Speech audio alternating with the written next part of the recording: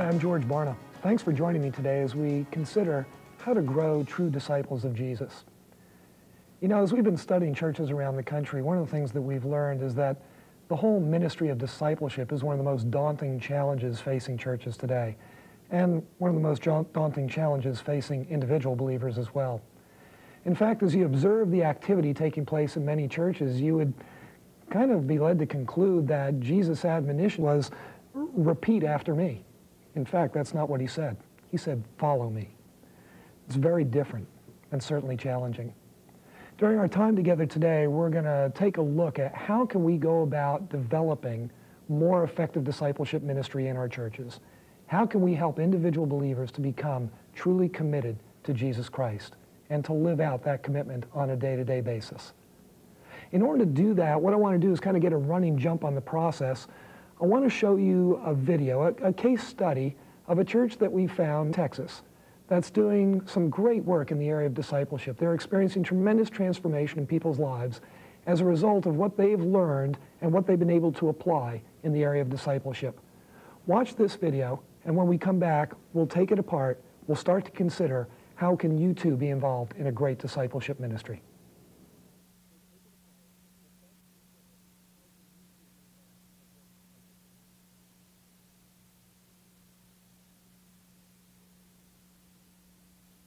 Perspective on discipleship. We don't see discipleship as a program, in other words, a one-on-one program. We don't see discipleship done in small groups. Rather, we look at the mission of the church as discipleship, and everything we do intentionally contributes to that. So philosophically, we have to define what every single thing that we do, how it contributes to the concept of discipleship. And so consequently, we have really developed a very simplistic structure because we found a lot of things we were doing weren't contributing to that. We were challenged by a gentleman by the name of Bob Buford, who said churches measure their success by the ABCs, attendance, buildings, and cash.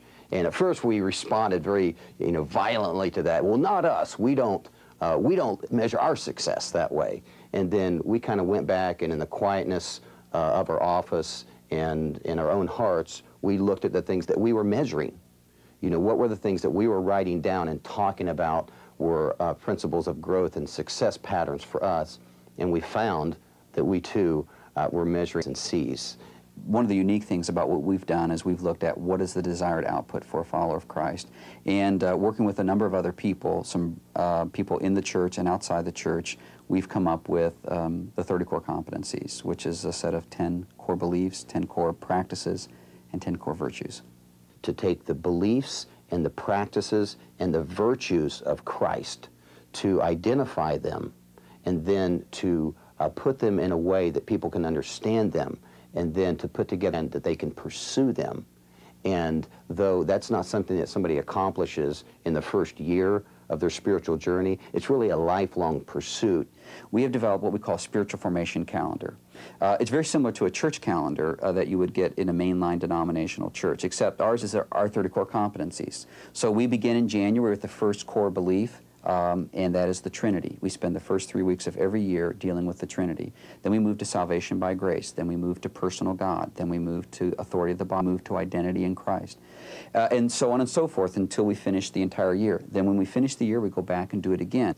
One of the ways that we get discipleship working in our congregation is through the 4 I's at Pantego. And these are 4 ways that people can interact with these things.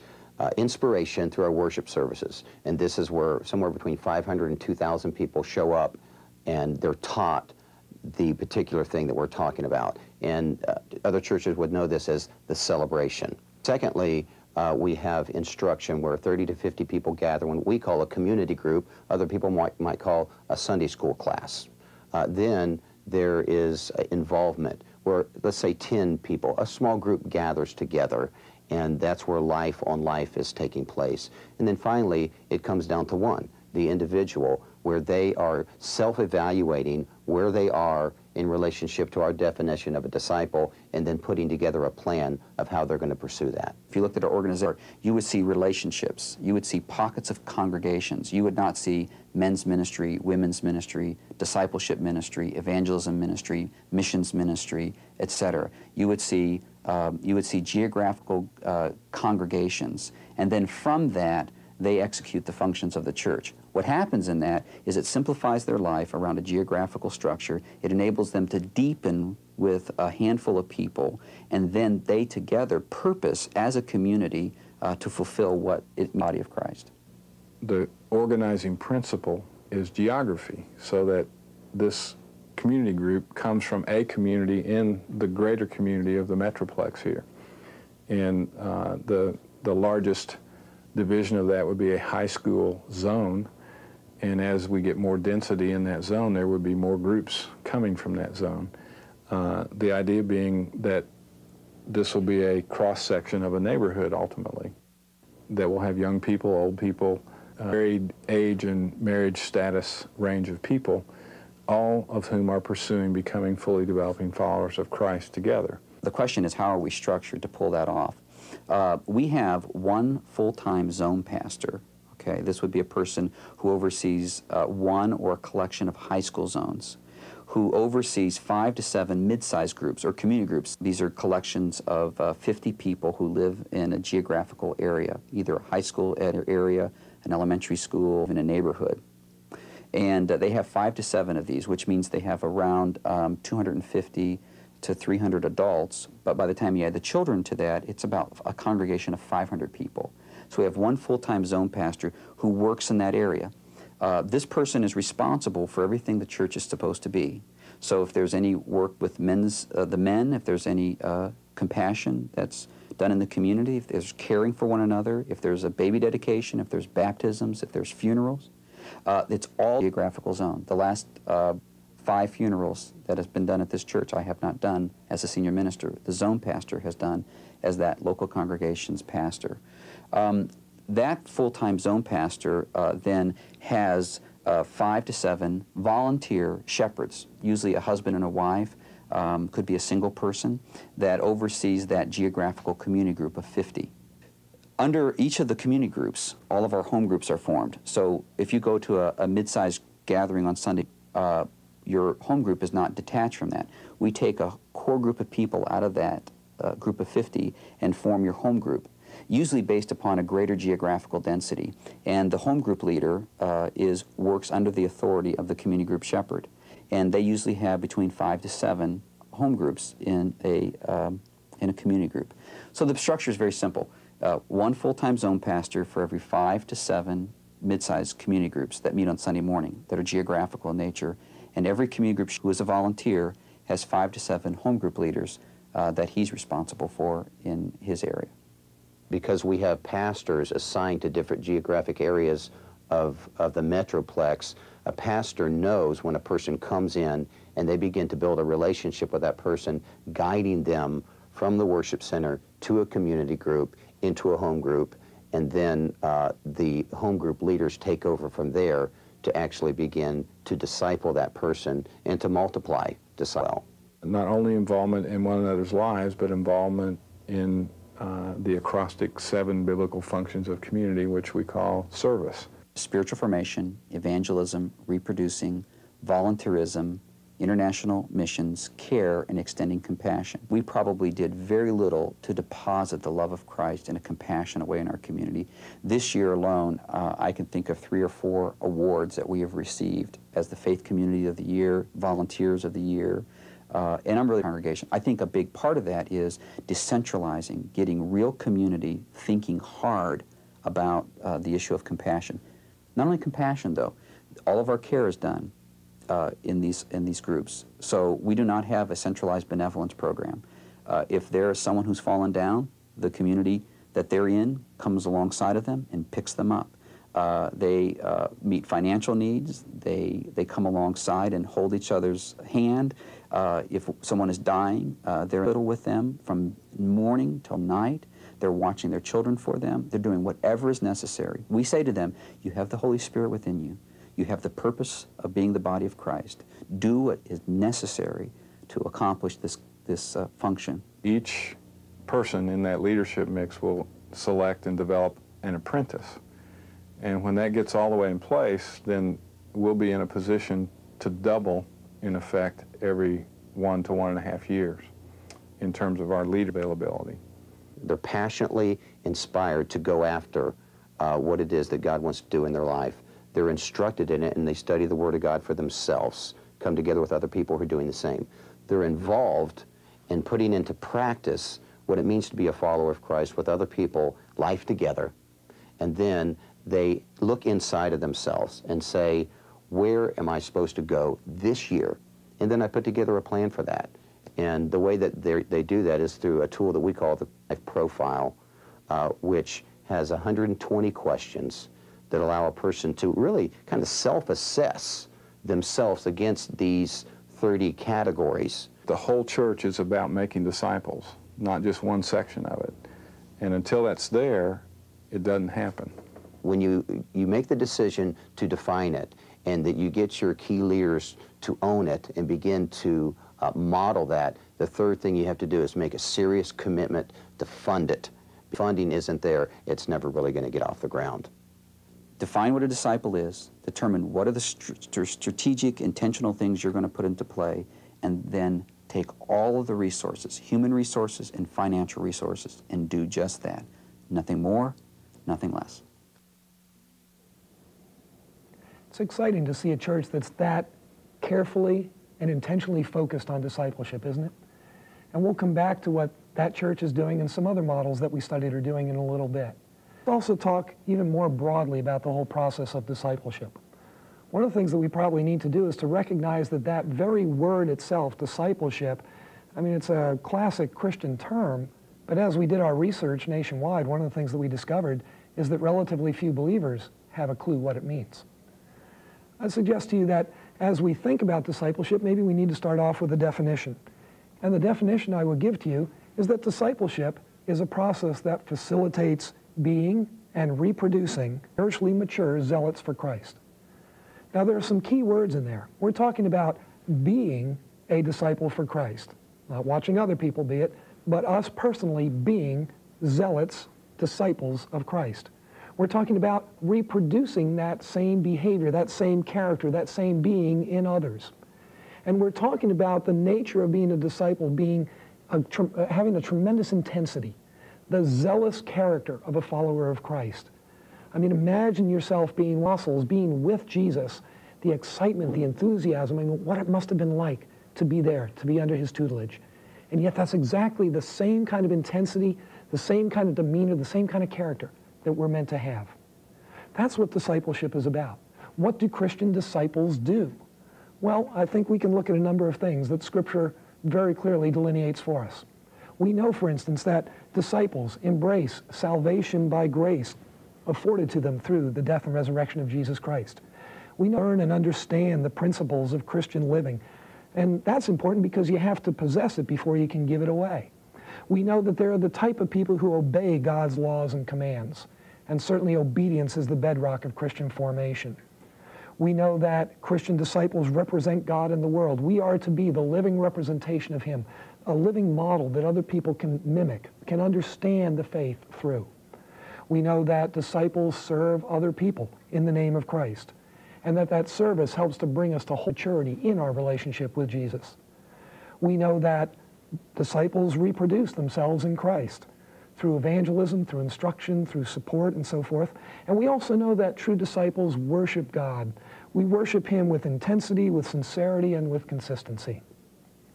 Well, what does it look like when it's working? If that's what a disciple is, what does true discipleship look like when it's working?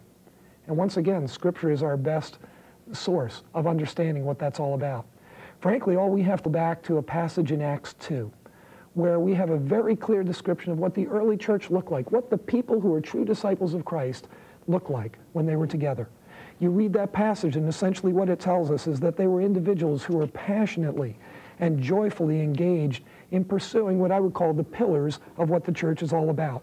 Those pillars being, very simply, evangelism, worship, discipleship, stewardship, community service, and relationships among themselves as believers.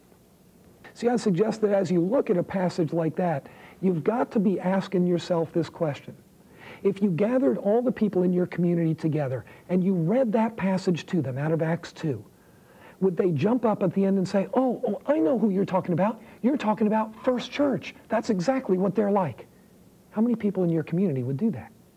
Or if we're talking about individual disciples, when you read that passage in Acts 2, how many of them would hear that and at the end say, oh, you're talking about, and they insert your name. See, if that doesn't happen, we're not there. We've got a ways to go. We have to work on it. And I would suggest to you that the church in America is not there. Most believers in America are not there.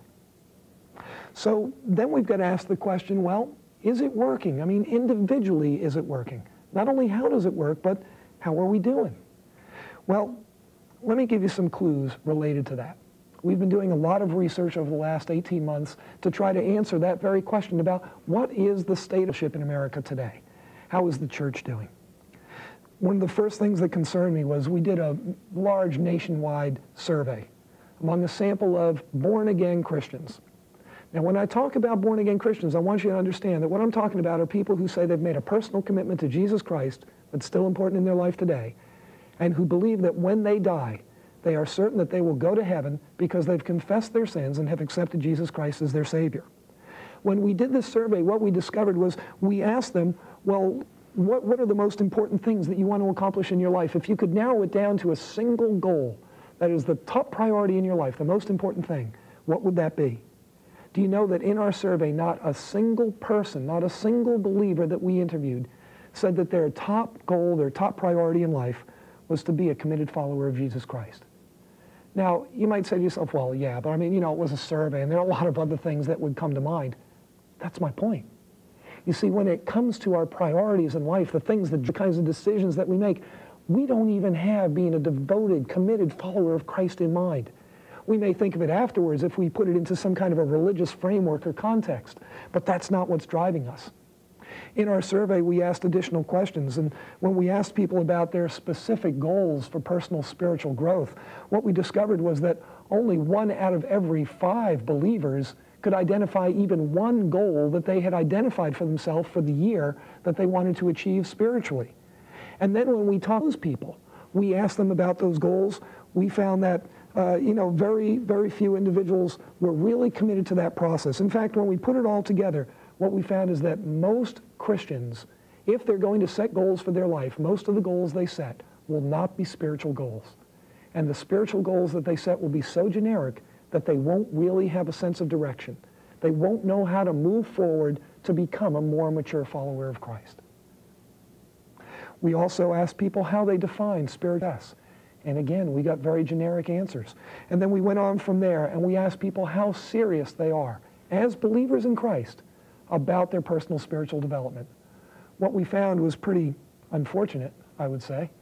We discovered that fewer than 1 out of every 5 believers would say that they are very serious about their personal spiritual development. We found that about half of all believers in our country say, well, they try to grow as a Christian. They try to become more mature, but typically they're being frustrated by the effort. And then we have the other third of believers who really don't even give it lip service. They really don't even try to become a devoted follower of Christ. It's a very unfortunate situation when you look at those kinds of numbers. Then we asked people, well, how much is your church helping you to become a really zealous follower of Christ, a true committed disciple of Jesus Christ?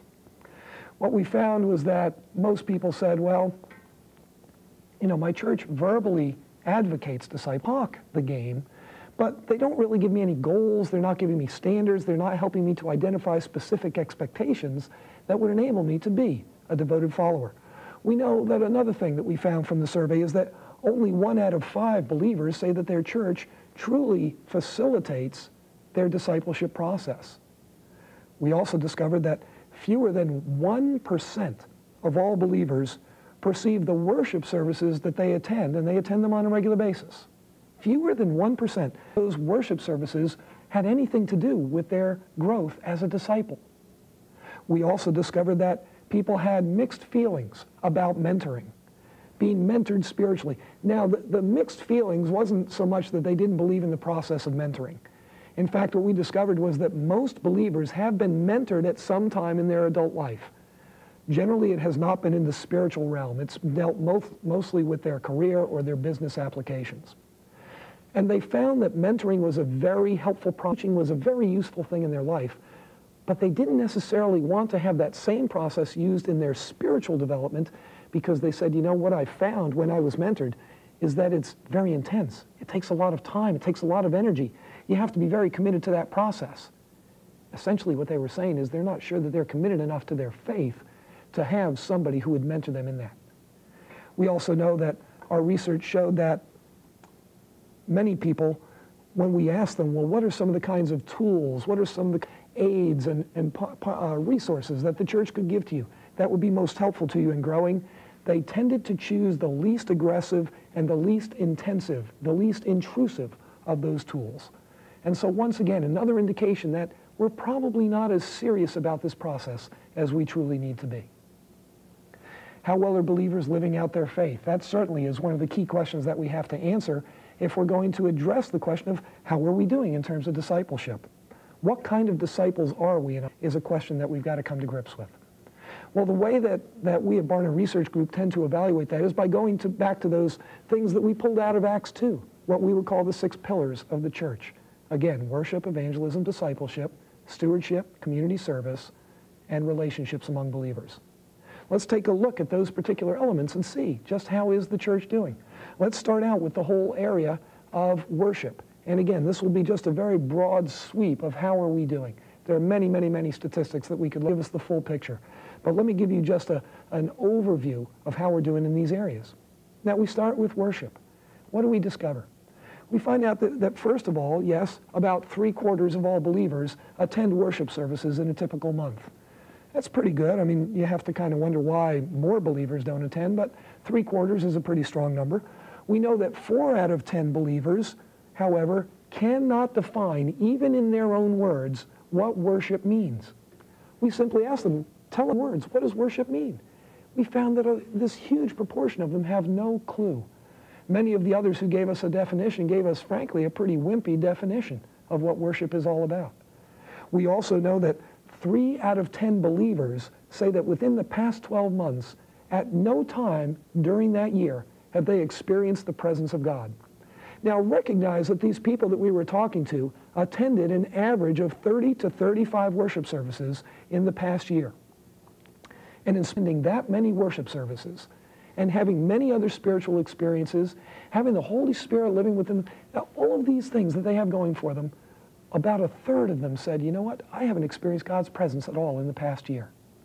In addition to that, we know that half of all believers told us that they have not experienced God's presence in worship services. Typically, that's what happens. They'll go to the worship service, but about half of them say, I didn't feel God was present. I didn't have any kind of personal interaction with him. And we also know that among believers, fewer than 1 out of every 4 make worship any part of their daily lifestyle. Once again, they tend to see it as an event that they might go to on Sunday morning or Saturday, whenever those events might happen. But they do not tend to think of worship as part of who they are, what they do, what they strive to become. And so we look at this and we've got some challenges ahead. Let's look at the second area, which is evangelism. And as we look at evangelism, again, from our research, we learn many things, some positive, some disturbing. One thing that has been very positive is we've seen that in the past year, about half of all believers say that they have shared their faith in Jesus Christ with someone who was not a believer. Now, I don't know what your context for analysis might be. You might look at that number and say, wow, that's not very encouraging. Only half are sharing their faith. Let me give you the context. That's the highest that number has been in the past decade. And so we're seeing that more and more people are willing to share their faith in Christ with non-believers, and that's a positive. It's particularly astounding, actually, at one of the other numbers that we know, which is that, frankly, less than half of all believers claim that they have a personal responsibility to share their faith in Christ with others. It's amazing, then, that so many did so. And also, it's kind of disturbing to realize that fewer than 1 out of every 10 believers has ever intentionally built a friendship with a non-believer with the hope and the prayer of eventually being able to share their faith in Christ with that person. We tend, in other words, not to be very intentional about what we're doing in evangelism. Perhaps we're willing, but nevertheless, again, we have challenges. Let's look at a third dimension, and that would be the whole area of discipleship. Now, we've talked a little bit about discipleship. Let me now focus on the whole aspect of what we believe as an aspect of what discipleship means in reality among believers in our country. Let me share with you some of the things that we tend to believe in America today. And again, I'm just going to talk to you about the belief systems of born-again Christians, the people who believe that their salvation is solely based dying on the cross for them and them accepting that free gift of salvation as a result of that. We know, for instance, that in America today, about 3/4 of all believers or more would say, some pretty good things. Things like, yeah, Jesus was born to a virgin. They would have an appropriate description or definition of who God himself is. They believe the universe was created by God. All the miracles described in Scripture happened. All people will be judged by God. That sin is still a relevant concept. One of the things, though, that we've got to be concerned about is this notion that more than 3 out of 4 believers contend that the Bible literally teaches that God helps those who help themselves. Now, of course, that's not found in Scripture. But do you realize that more than 3 out of 4 believers would argue that it is? I think that's terribly important for us to understand because, frankly, I would suggest it's the cornerstone of American theology. You see, if you exegete that passage, so to speak, what you discover is that it tells you so much about where we're coming from. What it says is that essentially the world revolves around me. I will make good things happen. I determine my own destiny. If anything good is going to happen, it's because of what I bring to the table, because of what I'm committed to, because of what I can make happen. If God wants to join in and grab onto my coattails, more power to him. He's allowed to do that. But basically what this is saying is it's about us. It's no longer about God. That mentality, that theological perspective has crept into the church, even among the true disciples of Christ.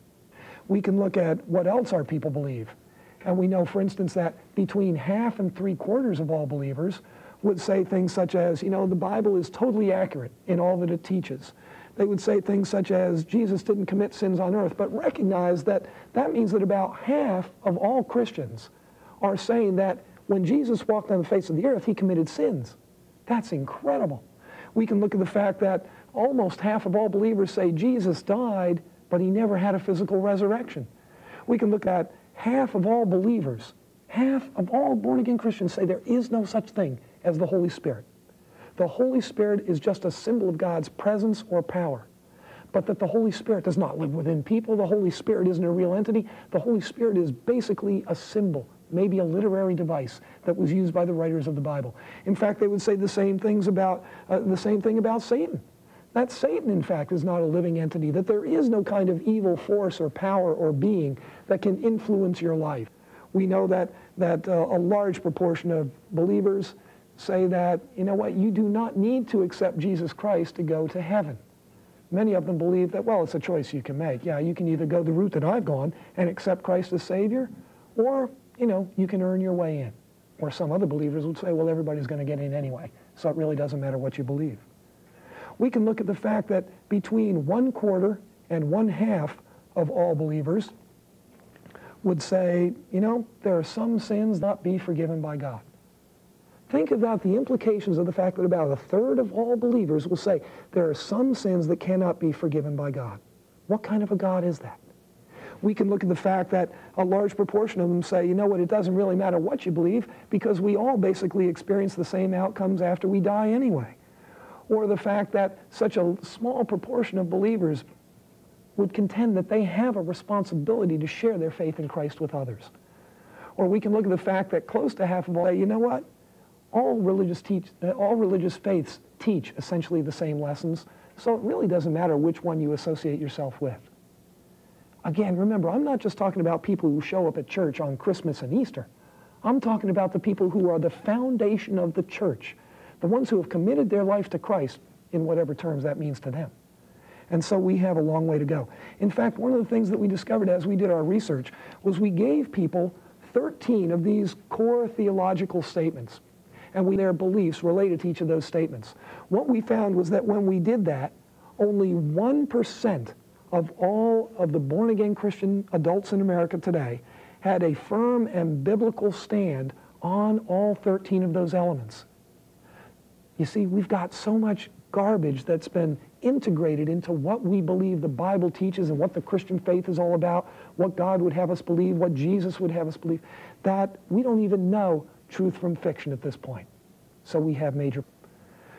Let's move on and talk about another aspect. We can talk a little bit about stewardship. And as we do that, what we come to find out is that 4 out of every 5 believers would say that they give something financially to their church every year. What we also know is that the average giving among those people is only about $500 per year. When you put it in the total context of their earnings, that's a very small percentage, only about 2% of all that they earn. And in fact, if we were to look at the concept of tithe, what we would come to realize is that, frankly, very few believers tithe. In fact, I'll tell you this, we have twice as many people who give absolutely nothing to their church and yet call themselves committed followers of Christ as tithe their income to the church. 8% of born-again Christians are tithers. 16% of born-again believers give not a penny to their church. Most of those people are giving money elsewhere, but they've chosen not to give to their church. We can look at the whole aspect of service, community service. And what we discover here is that about half of all born-again Christians actually volunteer some of their time during the course of the year to their church. That's a great thing. I mean, you'd like it to be higher, but at least we're getting half to get involved in the work of the church. We can look at the fact that about 2/3 of all believers are giving some of their time to a variety of organizations, the church included, but others as well. And we also know that about half of all believers, this is very interesting, when it comes to their spiritual gifts, half don't have a clue what spiritual gift is. Remember, again, we're talking about believers. Half do not know what their spiritual gift is. Among the other half who tried to identify for us what their gifts were, 1/4 of the total number of believers gave us a gift that isn't anywhere to be found in the pages of Scripture. Gifts such as the gift of happiness, the gift of laughter. You know, that's nice, but it's not one of the spiritual gifts that God gives. We only had about 1/4 of all believers who could identify a spiritual gift listed in Scripture. Whether or not we actually use that gift in question.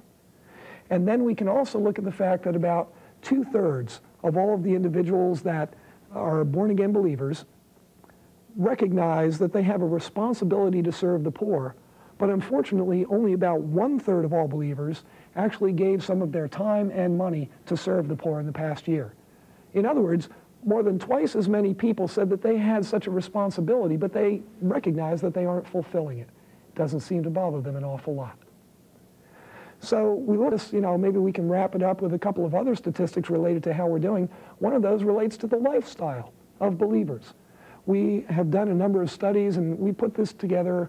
We looked at 65 different non-religious behaviors, the core values and core lifestyle behaviors of Christians. We compared those to the same kind of values and attitudes and behaviors of non-Christians. What we discovered is that when we compared the two groups, the differences were absolutely minimal. There were differences of a couple of percentage points here and there.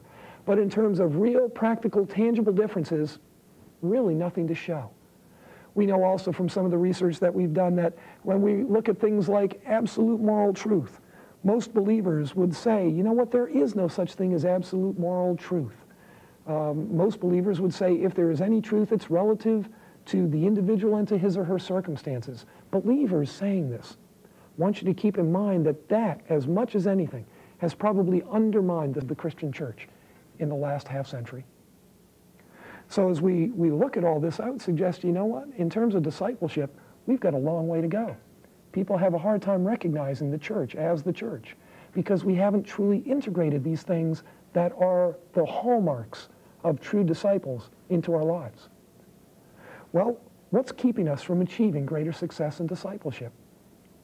Let me suggest to you that from our research, I think there are 9 significant obstacles that we can specifically identify. Let me identify for you what those are. And I want you to be thinking about your life as a disciple. Are these things to be found in your life today? And I want you to be thinking about your church. As you think about what's going on in your church in terms of discipleship, are these obstacles evident? And if so, I want you to start thinking about how can we get rid of these obstacles? Now, the first one that we found from our research is the fact that so many churches do not have a clear and measurable definition of success when it comes to discipleship. You see, the chances of you reaching are nil if you can't even identify what the goal is. And yet that's the situation so many churches are in today. Secondly, an obstacle is that we focus so much on knowledge to the exclusion of character. See, what we've done is we've said, well, the key to life change is knowing all the information. It's not the case. Jesus didn't come here to get us to memorize the Old Testament. He came here because he wanted to see lives transformed, and the way that you look at that is through the character of the individual. But in our churches, what we tend to do is we say, well, if you have enough knowledge, that will make you a mature Christian. The fact of the matter is, we know that enough knowledge simply doesn't do that. People have to be able to convert that into some kind of character trait, some kind of behavior that people can see is different from the norm, from our natural inclinations. And so we've got to have churches that say knowledge, scriptural knowledge is good. It's important. It's something that leads us to that character change, but it's not enough in and of itself. Thirdly, we know one of the difficulties that we have in our churches is that the teaching that we provide to people tends to be random rather than systematic. And this relates back to the whole notion of our ideas about absolute moral truth. Part of the reason that people have come to that conclusion, and to many of the other conclusions that they've drawn that we now call their belief system, is because, frankly, we teach people good things, but we don't connect the dots for them.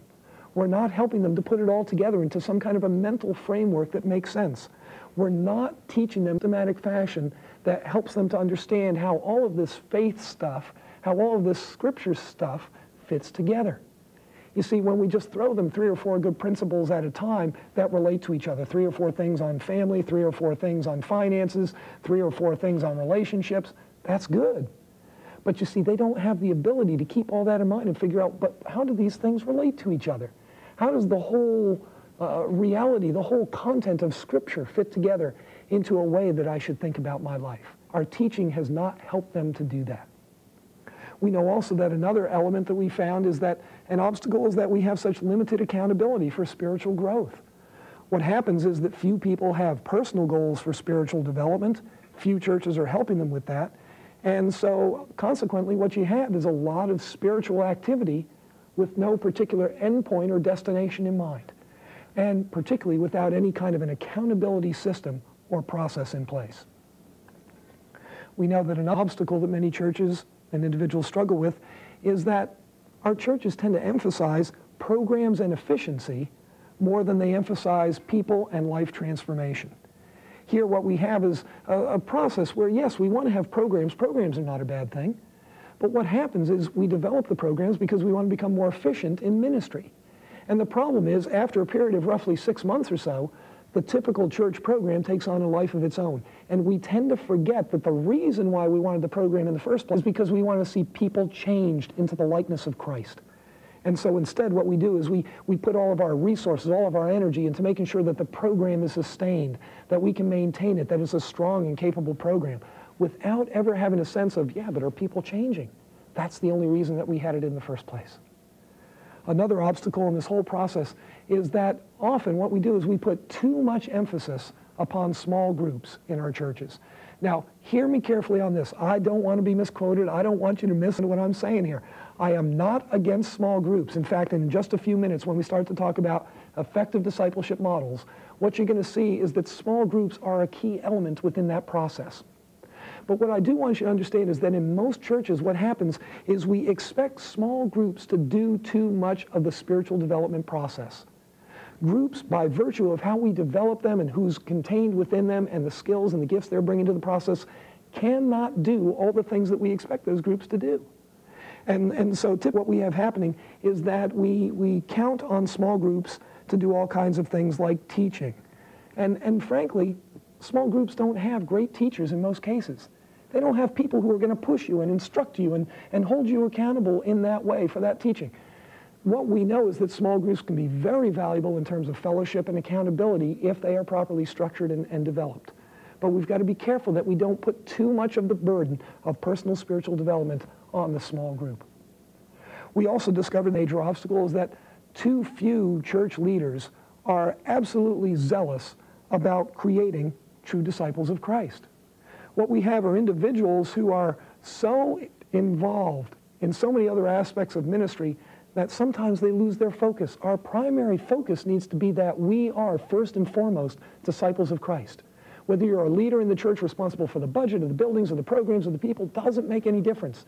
The key is how are you developing as a disciple and what are you doing to develop disciples along the way, regardless of what the program or the structure might be. We also know that one of the other difficulties that we have is too many churches ignore discipleship among children. This is one we could really spend all day upon, but let me just give you a very simple illustration of how this works. If we look at this particular graphic, what it's showing us is that even in terms of evangelism, we know that most people who accept Christ do so when they're young. The graphic is showing you is the probability of people accepting Jesus Christ as their Lord and Savior by different age points in their life. And what we see here is that 32% of the people between the ages of 5 and 13 will accept Christ as their Savior. Among the people who are 14 to 18, there's only a 4% probability of doing so. Among the people who are 19 through death, that probability is only 6%. What does that say to us? What should be the strategies that come out of that kind of information when it comes to discipleship? Seems to me very clearly what this is saying is, you know what, children are critical in this process. We know that their moral development happens before the age of 9 primarily. We know that who they are is formed at very young ages. And yet we tend to think, you know what, discipleship is for adults. We'll wait until they're 18 or we'll wait until they're 21 and they can think and they're serious and they're going to make commitments. It's at that point then that we're going to start to engage them in a discipleship process. Here's a clue. It's too late at that point. Yeah, we can see this happen, but we're missing the great time of opportunity in a person's life. A final obstacle that we identified in our research is that many of the church's best leaders are diverted away from discipleship to other ministries. Why? Because we don't esteem discipleship enough. We're too busy doing other things to build the church. We tend to be entrepreneurial in many churches. All kinds of reasons why we have that issue. But nevertheless, we cannot afford to abandon the discipleship dimension of our ministries, but our best leaders away from that. We need to have great leaders heading up what's happening in discipleship. Well, clearly a lot of those are obstacles that we can address as we become more intentional about what we do in discipleship. But then we've got to ask, well, what are some of the characteristics of the churches that are doing a great job in discipleship? We had the privilege over the last year and a half of studying many churches around the country that are seeing tremendous results in the area of discipleship. At the beginning of our conversation here, you saw the case study where we showed Pantego Bible Church and some of the great outcomes that they're achieving in their discipleship ministry. There are many other churches that are doing great stuff. And what I want to do is share with you now some of the common characteristics that we identified across those kinds of churches. Let me go through this. The first of those characteristics that we identified is that these are places that have a very clear definition of what discipleship is. There's no ambiguity about what they're trying to create in the lives of the people who are associated. Now, we did find, I have to admit, that at every one of these churches they had a different way of defining discipleship. But we did see that in spite of the different words, the different language, and how they put the words together, there were a lot of common themes, a lot of common concepts that were embedded in those definitions. For instance, we found that typically passion is one of the elements that's in that definition, that people have to become passionate about their relationship with Jesus Christ, totally committed to it, intense about it. We found that the whole notion of depth has to be involved in mission, that we're not just getting people to participate in activities.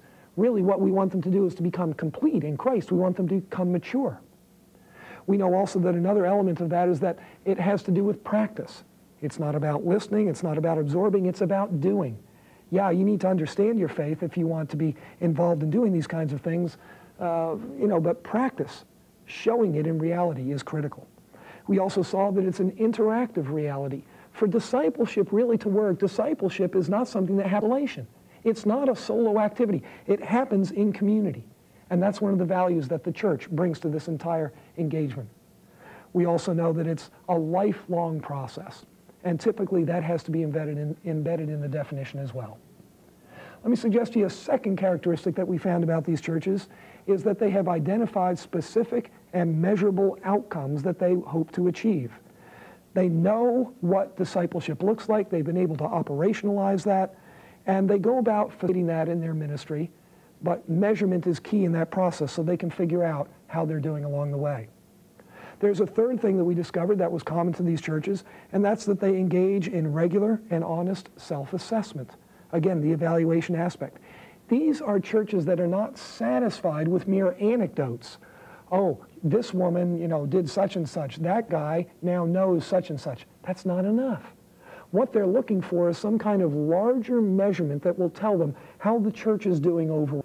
And having an anecdote about one particular dimension of a person's life isn't going to cut it. It's got to be much deeper, much broader. We know that these are churches that are looking at measures of their individuals as well as trying to assess the church overall. Another aspect that we found to be common among these churches is that there is widespread participation among congregants in the whole discipleship process. What we discovered is in the typical church that's doing a great job in discipleship, between half and 2/3 of their adult believers are consistently and intensely involved in discipleship. Now, maybe you're saying, well, gee, why isn't it more than that? I tell you what, when you get a church where a majority of your people are intensely engaged in discipleship, it is going to revolutionize your church, and that church in turn is going to revolutionize its community. That's a pretty strong percentage. Maybe one of the benefits of knowing that particular number is you won't beat yourself up over the fact that your church, doesn't have percent. Very few, if any, churches that we've studied do. I'd also suggest to you that one of the things we learned is that the senior pastor of the church has to be a driving force in the discipleship process. The senior pastor has to be an individual who personally is engaged in that process, but is also a catalyst to other people getting involved in discipleship. The senior pastor typically doesn't measure the day-to-day operations related to discipleship, but is one who is constantly reminding us that all of us need to be engaged in that, and it's one of the priorities of the church. That senior pastor provides the passion and the vision and the energy that comes behind making that a reality. We found another element to be common to these churches, and that's that small groups are a very important, a very central part of that entire discipleship process. It's a limited portion of the process, well-defined, but very important. It's one of the cornerstones in that while it may not provide for teaching, it certainly provides for relationships and accountability, which is very for the church to achieve in any other setting within the framework of its ministry. We know also that one of the other common elements of these churches is that the people of the congregation are expected to develop personal spiritual goals and plans. It's not enough for them simply to have regular attendance at the church. It's not enough for them to have a lot of friendships within the congregation. They've got to be thinking very specifically about what does it mean to be a true zealot of Christ, somebody who is being and using those zealots in Christ. And so they have to come up with some very specific ideas of what it's going to look like for them during the coming time period, whether that's a 6-month time period, 12-month, 18-month, it's irrelevant. The key is that the person has sat down and they've thought and they've prayed about that process. They've worked it through with their spiritual mentors and coaches and guides to figure out, how am I going to develop? What's it going to take? Where do I go from where I'm at now? Another characteristic that we found of these churches is that the church develops its own discipleship resources. There, of course, would be the tendency in many churches to simply take off-the-shelf kinds of resources. Take things that you can buy at a Christian bookstore or out of a denominational catalog. I'm not suggesting that those are bad things. In fact, these churches buy those things as well, and they use them. But more often than not, what they've realized is discipleship is not a mass activity. It's an individualized, customized activity. And so what they're doing is appraising themselves of all of the different kinds of resources that are available out in the marketplace, and then tailoring them to the needs of the individuals whom they're responsible for discipling. We also discovered that in these churches, they tend to have a growth-oriented culture. They don't focus so much on programs. They're more concerned about, are our people growing? They want to know the spiritual context within which they're working. And so the kind of culture that they've created is one that really raises up, elevates the absence of discipleship as a ministry, discipleship as a lifestyle. And so they've created a way of getting people to understand that. They've created a process within their ministry that facilitates ministry activity that leads to true disciples. We also know that in these churches, what they do is they establish very high expectations and standards for their people. When we talk about these things, they want their people to be involved in ministry. They want them to be in personal spiritual development. Participation is critical. Personal change is the goal here. They allow them to grow at their own pace. They try to help them get over the hurdles and the setbacks that they experience. But they recognize, you know what, if the church doesn't set the standard high, the probability is that the individual will set the standards low. Somebody, again, has to raise that bar to a place that's truly going to build the church to be what it needs to be. And I'd suggest, finally, that we saw that in these churches, they anticipate the need for change. And so what they try to do is offer many options and choices to people. They give them small groups and sermons and leadership training and mentoring and Sunday school classes, all kinds of places where they can grow, where they can learn more, where they can be tested, where they can be held accountable, where they can be reinforced, where they can be encouraged. They need all of these different things working together to help shape them into the kind of follower that truly honors God. So we look at all these things and, you know, they're great, but what does it look to actually find such a place?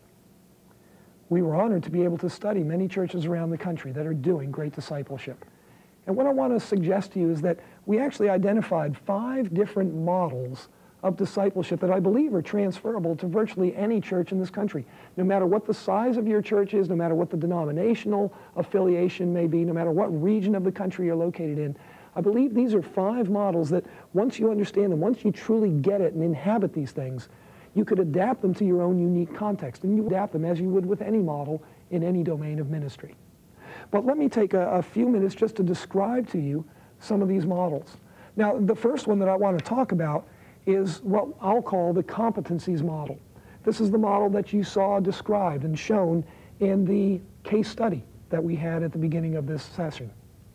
It's a model that really is based on 30 different core competencies, spiritual core competencies, that people should possess in their lives. A model that, by and large, is based on the notion that we are called to love God, we're called to love our neighbor, and related to that, of course, there are different beliefs and practices and virtues that should be integrated into your life. And so as we looked at that model, what we found is the fascinating thing is that the church has been built around the notion that these are core competencies every believer should have.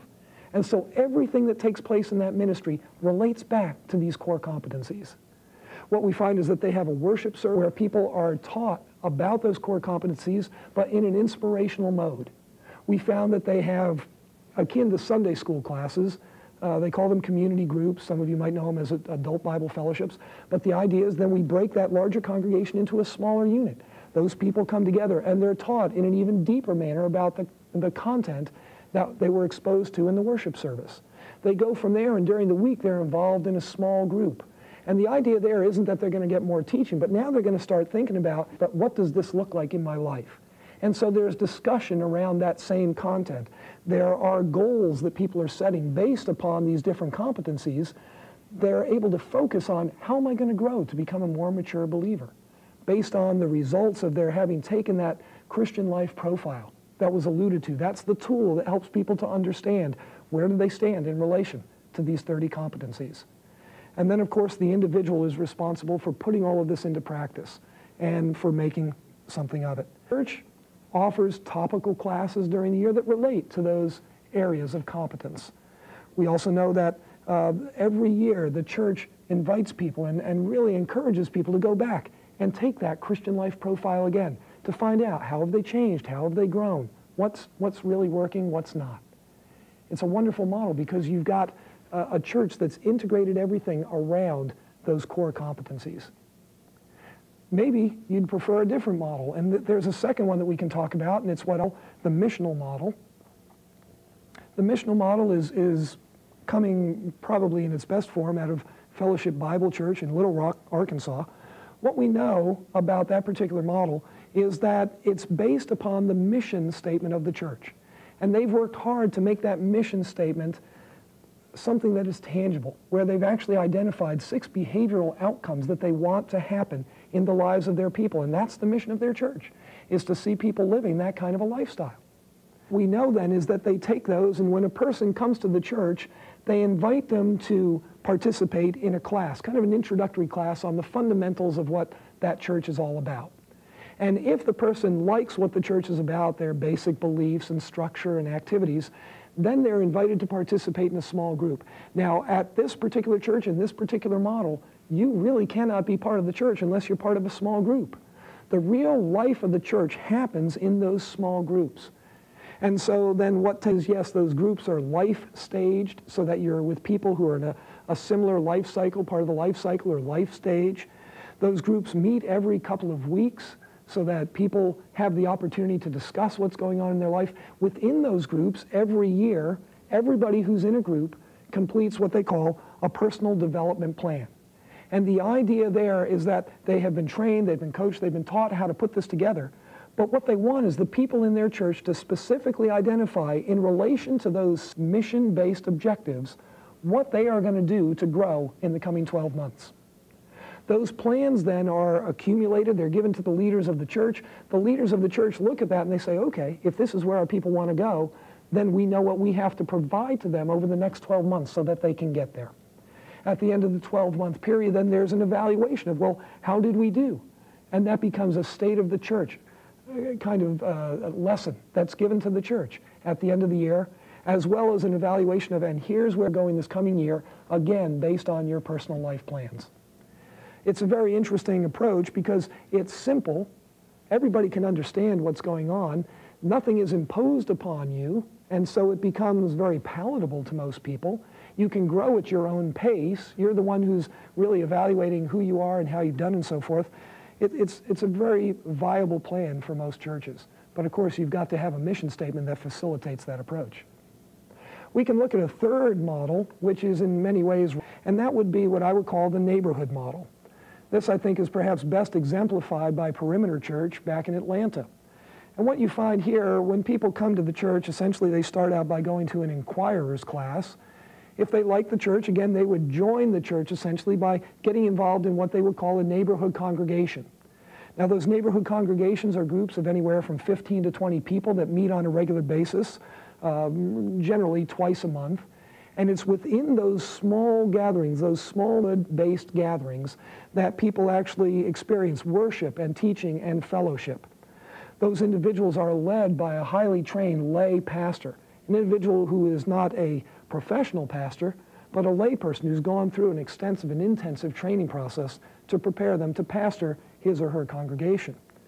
We know then that from those neighborhood congregations, the people are broken up into what the church will call discipling teams, smaller groups of people, anywhere from 5 to 8 or maybe even 9 people, gathered around a spiritual mentor, somebody who, or discipler, somebody who is going to help them to grow.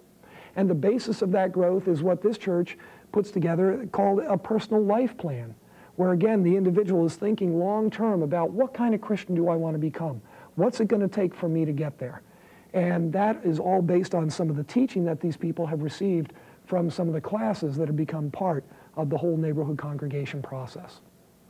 Once again, it's an interesting approach. We know that to participate in this, people are signing one-year covenants, which is their statement of commitment to this process, that they really want to be engaged in it, they're committed to growing. And again, it's something that most churches could integrate. You've got to have thought through all the different elements, but you can put that into play. Let me give you a very different kind of model. It's a fourth one that I would call the worldview model. And essentially the way that this works is that people come to the church, and when they say they want to be part of the church, they go through a 2-year class, a foundation class, something that will help them figure out, well, what are the basic teachings of the Christian faith? The fundamentals that I need to know to become a true disciple, to really build upon that foundation so that I can become someone who truly honors God, someone who really becomes a great ambassador for Christ. And so then, after they've gone through that particular process, that 2-year process, and it's a very dialogical thing. It's not a stale, stiff kind of class. Very interactive, very practically oriented, very Socratic, its approach. What we know is after that, then, people will have a combination of Bible skills and knowledge and life applications, and they're asked to put that into practice through their small group. And once again, the small group comes into play as one of the critical elements of how the church then enables people to start practicing what they've been taught. The small group is the place where they experience that kind of accountability so that other believers who have been taught similar things can hold them accountable to what they ought to know and how they ought to live. Let me give you yet a fifth model, which also is something that probably could be adapted to your own setting. And that's what I'll call the lecture lab model. I think one of the best examples of that particular model comes out of North Coast Church in Oceanside, California. The way that this particular model works is that things are based on the sermon. What you have are small groups that form among all the people in the church, but when they get together in their small groups every week, what they're doing is discussing the content of the sermon that was preached the previous weekend. When people are in the worship service, they're given an extensive outline so they can take notes during the sermon, but in addition to that, they have study notes, essentially homework, that they're asked to complete before their small group gets together to go even deeper into the topic that was taught about in the sermon that week. What we know is that these sermons are expository in nature. They tend to be taught in 4 to 12-week blocks. We know that when people get involved in these small groups, the groups themselves last for roughly a 10-week commitment, and people sign covenants that say, I will be here every one of the 10 weeks to discuss this and to participate in the life of this group. Then there's a break for 1 or 2 weeks, then people can sign up for the same group, a different group. That whole process of recruitment and signing up, you know how that works. But the key here is that people have this content, which over the course of a 3 to 5 year cycle, individuals have been exposed to all of the key principles that will enable them to have a biblical worldview. That's ultimately this process, is that we want them not only to understand that worldview, but then because of the relationships within the small group, to be held accountable to live it out. But a whole different approach of getting that information into people's lives. Now, I know that I've just given a very cursory introduction to all 5 of these models. I would encourage you to contact the churches if you want to have more information about how they do what they do. Their websites will give you ample information about the kinds of things that they're doing. Some of these churches are in the process of developing entire packages that will help you to put these kinds of models into practice. If you need even more information, I recently finished a book about this whole process that will give you more detail, will give you their websites, all kind of information. Perhaps that'll be useful. But the key here is, can you start thinking strategically about what you're doing in your church related to discipleship? Rather than simply having good Bible teaching or having classes for people of all ages or both genders or different areas of the community, can we start to think about what does it mean to be a real disciple of Christ? What is it going to take for us to create those kinds of disciples? How can we facilitate that process? I would ask you then, in closing, to think about the fact that, you know what, you've got some choices to make. There are different types of churches that are described for us in Scripture. I think one of the most compelling sets of descriptions are found in chapters 2 and 3 of Revelation. And when you look at chapter 3, find 2 particular churches there. The church of Laodicea, which is described as a church that is lukewarm. It's neither hot nor cold, and the Lord says, I will spit you out of my mouth. In addition, you've got the church of Sardis, which is described as a church that has a great reputation for being alive, but is actually a dead church.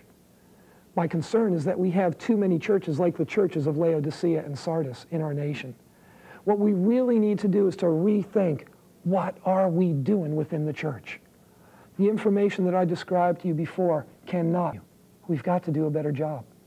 Ultimately, what we probably want to do is become much more like the Church of Philadelphia, also described in Revelation 3. And the Church of Philadelphia is described as one that has kept the Lord's word and has not denied his name. It's a church that really is an authentic example of true Christian discipleship. Would your church be confused with the Church of Philadelphia? Would your church be confused with the church described in Acts 2? That ought to be your goal. Now, we've talked a lot here about the different choices, the different opportunities that you have. I'm hoping that you're going to seriously and strategically engage with all of this and make some changes in your own life, maybe in the life of your church, hopefully in both. But in order for that to happen, I would ask that you would take this seriously enough to take out a piece of paper and write down some of the things that we've been talking about that have struck you as perhaps the Lord speaking to you and saying, you know what, here are a couple of things, 2, 3, 4 things that I need to do to become a more authentic, a more intense, a more zealous disciple of Jesus Christ. Maybe you can identify 2 or 3 things that you could bring before the leaders of your church. Maybe you are the leader of your church and you can just bring it to your people as changes that could take place that would revolutionize how discipleship happens within your church. Again, one of my great fears is that you'll listen to this whole discussion that we've had here and you'll say, wow, this is interesting information. Kind of sad in places, kind of exhilarating in others.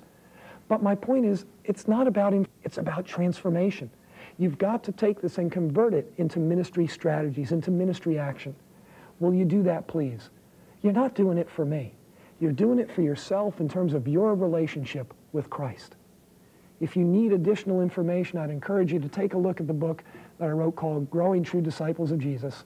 I hope that'll be helpful. But ultimately, commit yourself to the